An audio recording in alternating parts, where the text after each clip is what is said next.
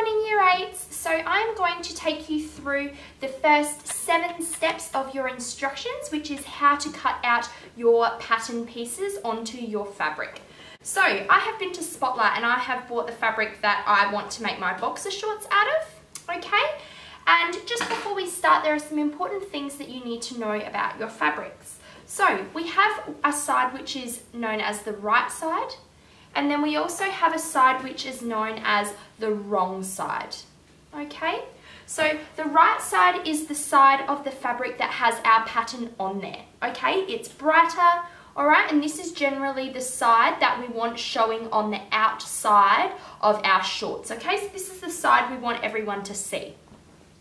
The wrong side, in my case, okay, it's not as bright, it's white on this side, all right, and I can clearly see that the print is coming through and it's not actually printed on this side. This is the side of our shorts that we would like to be on the inside so that no one can see it. And for the purpose of making our shorts, this is always going to be the side that you sew on. You are always going to sew on the wrong side of your fabric, okay? So when it comes to cutting out our fabric, all right, in our instructions, it says we need to put right sides together, selvage to selvage. So when you have bought your fabric from Spotlight or Lincraft, wherever you went, there are generally 2 sides to fabric.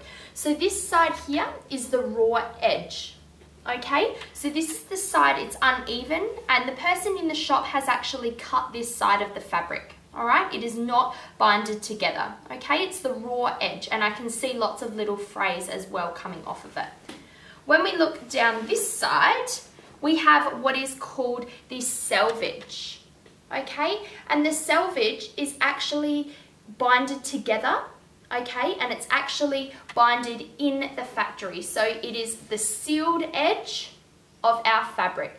And as you can see on mine, there's some writing on there, so it says that it's poplin, which is the type of fabric that I've bought, and there's lots of little holes. So this is the sealed edge, and this edge will not fray. So when it comes to cutting out our fabric and putting our pattern piece on, we need to fold our fabric with right sides together, selvage to selvage. So the selvages are always opposite each other. So there's a selvage down this end here. So that means opposite it, there's the other selvage over here. Okay, so when I fold my fabric right sides together, selvage to selvage, I'm going to be left with both of the wrong sides, okay, both of the duller sides showing. All right, and to do this, you will need some space, okay? So make sure that it's folded nice and neatly and that all of the edges are even and in line. Now I've folded my fabric in half, right sides facing, so the right sides are in the middle here, okay, they're on the inside, and it is selvage to selvage down on this edge here. Now it comes time to get our pattern pieces and to cut out and pin on our patterns. So each of the patterns in this storeroom are labelled and colour coordinated, okay? So I am making a medium pattern for today. I'm going to make a medium pair of boxer shorts. So when getting your patterns out, you need to make sure they should be labelled.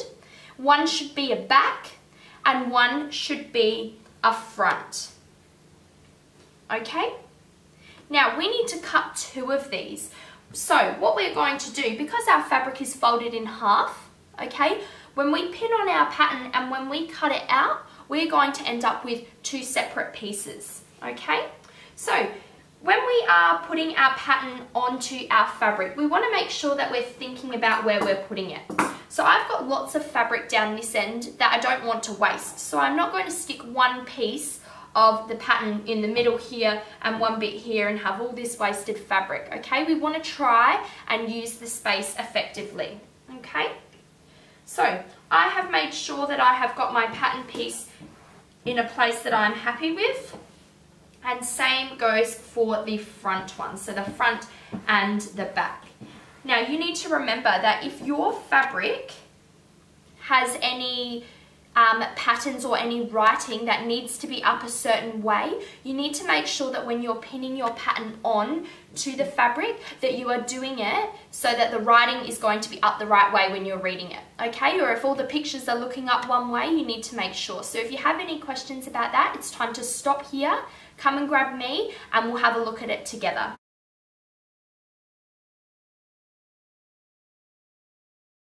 Okay, so I am happy with where my pattern pieces are sitting now. So it is now time to grab some pins, okay? And we need to pin our pattern pieces onto the fabric. So we need to go down through 3 layers. So 2 layers of our fabric and 1 layer, which is the pattern, okay? So we need to make sure that when we are pinning, we are going down and straight back up, coming through all 3 layers. So we need to go around, and we need to do this around every edge of the pattern so that it is staying in place and it is nice and secure for when we cut out, because we don't want to be cutting out and have our boxer shorts and the pieces of fabric all ragged and not in shape, because it will make it a lot harder for when it comes time to actually sew and construct your boxer shorts. Whenever we do one pattern, we always do the other, so there's no point in just pinning one and cutting that out. Let's pin both while we're doing it and get them both done and both cut out. That is the same for all steps. If you do something to one side, you are then going to go and do it to the other side as well. My boxer shorts are all pinned, okay?